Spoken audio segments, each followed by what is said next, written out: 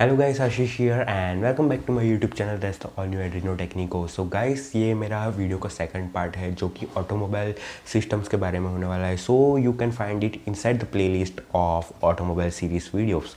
So guys, जो आज का वीडियो होने वाला है वो इग्निशन सिस्टम्स के बारे में होने वाला है।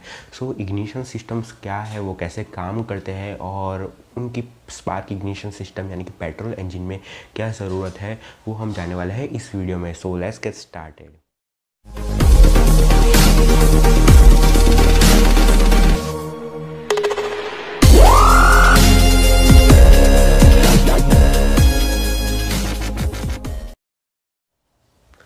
सो गाइस, जैसे कि मैंने वीडियो बताया कि जो आज का जो वीडियो है वो इग्निशन सिस्टम्स के बारे में होने वाला है। So guys, what is ignition actually?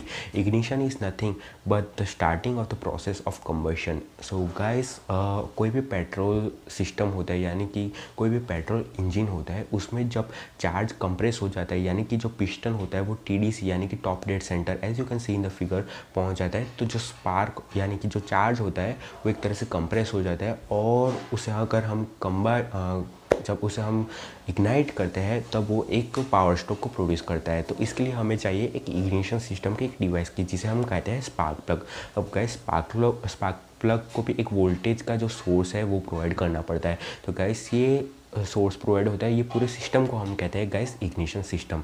अब गाइस, अलग अलग मैन्युफैक्चरर के हिसाब से आज की जो डेट है उसमें इग्निशन सिस्टम के बहुत सारे प्रकार आ चुके हैं, लेकिन जो बेसिक प्रकार है जो पहले से चलते आ रहा है और उनका बस थोड़ा सा एक मॉडिफिकेशन आज के इस वर्ल्ड में चल रहा है। लेकिन जो बेसिक प्रकार है वो है BIS और MIS। So guys, BIS stands for battery ignition system and MIS stands for magneto ignition system.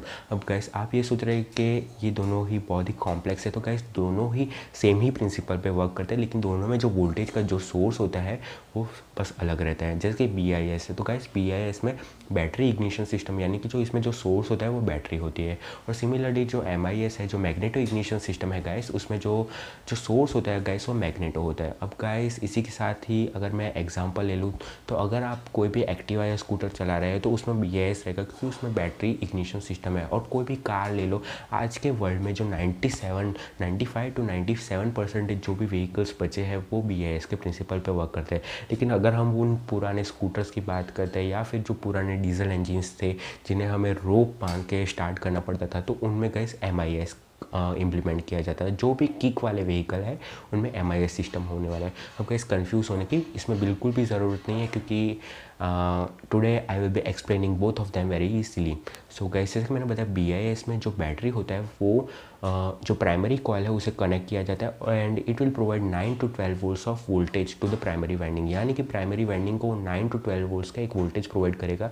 अभी प्राइमरी वाइंडिंग है वो एक सेकेंडरी वाइंडिंग से फिजिकली कनेक्टेड नहीं होगी, लेकिन जो प्राइमरी वाइंडिंग जैसे ही उसमें 9 वोल्ट्स पहुँचेगा वो सेकेंडरी वाइंडिंग में एक म्यूचुअली इंड्यूस्ड EMF प्रोड्यूस करेगी, जो कि होगा गाइस 30,000 to 35,000 वोल्ट्स का। क्योंकि गाइस, हमें जो स्पार्क प्लग की जो गैप होती है उसके बीच में 30,000 वोल्ट्स डालना ही पड़ेगा, जिसकी मदद से हमें स्पार्क मिलेगा और गाइस जो हमारा जो चार्ज है वो इग्नाइट होना शुरू हो जाएगा। तो गाइस, ये एक सेकेंडरी वोल्टेज प्रोड्यूस करते हैं 30,000 वोल्ट्स का, और अलग अलग डिस्ट्रीब्यूटर वायरिंग्स या फिर लाइंस जिसे हम कहते हैं डिस्ट्रीब्यूटर लाइंस के थ्रू अलग अलग सिलेंडर के कार के अलग अलग सिलेंडर के अलग अलग स्पार्क प्लग में ये जो करंट है 30,000 वोल्ट्स का वो पहुंच जाता है और उसी के साथ ही इग्निशन कंप्लीट हो जाता है। अब गाइस, ये तो बात थी BIS की। अगर हम बात करते हैं MIS की, तो वो थोड़ा सा सिस्टम कॉम्प्लेक्स है, लेकिन उसका जो वर्किंग है वो बहुत ही सिंपल है। जैसे guys, MIS stands for magneto ignition system. इसमें एक मैग्नेटो आर्मेचर रहता है, एक रोटेटिंग आर्मेचर रहता है जो हम डायरेक्टली क्रैंकशाफ्ट से कनेक्ट कर देते हैं। अब गाइस, जैसे कि आपने पुराने व्हीकल्स देखे होंगे, वो अपना बजाज का स्कूटर रहता था या फिर कोई भी एक्टिवा या व्हीकल जिसमें BIS और MIS कंबाइन किया जाता है।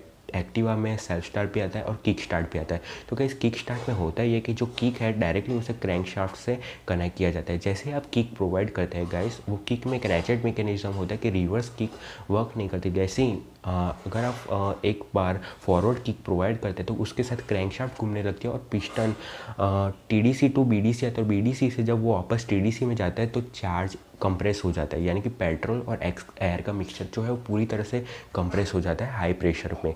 अब उसी के साथ जो मैग्नेटो, जैसे मैंने बताया, जैसे आप फिगर में देख सकते हैं, जो मैग्नेटो आर्मेचर है वो क्रैंक शाफ्ट पे एक रिवॉल्यूशन कंप्लीट कर चुका होता है और उसी के साथ ही एक 6 वोल्ट्स का करंट प्रोड्यूस होता है प्राइमरी वाइंडिंग में और वो सप्लाई हो जाता है 30,000 वोल्ट्स सेकेंडरी वाइंडिंग से। जैसे कि हम दोनों ही जो इग्निशन सिस्टम है उसमें एक स्टेप अप ट्रांसफार्मर लगाया जाता है, यानी कि जो प्राइमरी वाइंडिंग्स है उसमें जो वाइंडिंग होगी वो कम होगी, लेकिन सेकेंडरी वाइंडिंग्स में जो वाइंडिंग है गाइस वो ज़्यादा प्रोवाइड की जाती है। अब गाइस जैसे कि मैंने बताया 30,000 वोल्ट स्पार्क प्लग में डायरेक्टली प्रोवाइड हो जाता है और उसी के साथ ही एक स्पार्क इग्नाइट हो जाता है और जो हमारा कंबशन प्रोसेस है वो गाइस कंप्लीट हो जाता है। अब गाइस जैसे कि आपने सुना होगा कोई भी व्हीकल को जब हम स्टार्ट करते हैं तो एक अलग टाइप का नॉइस आता है कुछ इस प्रकार का। तो गाइस वो नॉइस क्यों आता है?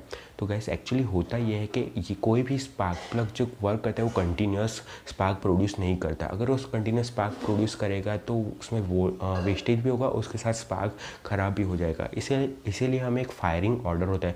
फायरिंग ऑर्डर मीन्स किस इम्पल्स में, यानी कि किस रेट में इंजन के जो पिस्टन अलग अलग सिलेंडर है उसमें पिस्टन किस रेट से फायर कर रहे हैं, यानी कि चार्ज किस रेट पे कंबस्ट हो रहा है अलग अलग सिलेंडर्स के अंदर। अब गाइस इसकी अगर मैं बात करना चाहूँगा, अगर कोई भी 4 सिलेंडर इंजन है तो उसमें सबसे पहले जो फर्स्ट सिलेंडर है उसके अंदर इग्निशन कंप्लीट होगा, उसके साथ ही जो उसके फॉलो करता है वो फर्स्ट सिलेंडर को वो है थर्ड सिलेंडर, उसके बाद है अपना फोर्थ सिलेंडर और फिर डायरेक्टली आता है सेकंड सिलेंडर। तो गाइस ये डिपेंड करता है आपके क्रैंकशाफ्ट के कॉन्फ़िगरेशन पे कि जो आपका फायरिंग ऑर्डर है वो किस तरह से होगा। उसके साथ ही गाइस जो ये कोई भी सिस्टम होता है जैसे आप फिगर में देख सकते हैं उसमें कॉन्टैक्ट ब्रेकर्स प्रोवाइड किए जाते हैं। तो गाइस कॉन्टैक्ट ब्रेकर क्या होता है? कॉन्टैक्ट ब्रेकर्स बस 2 पॉइंट्स रहते हैं जिनमें हम पॉजिटिव और ग्राउंड प्रोवाइड करते हैं बैटरी का।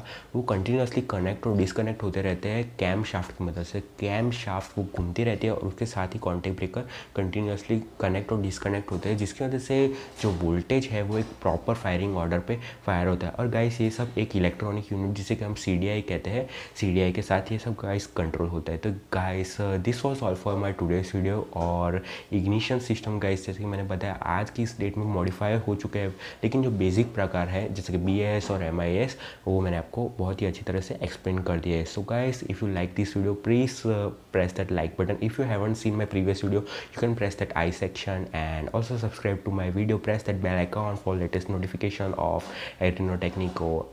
I sign off here and I hope to see you in my next video.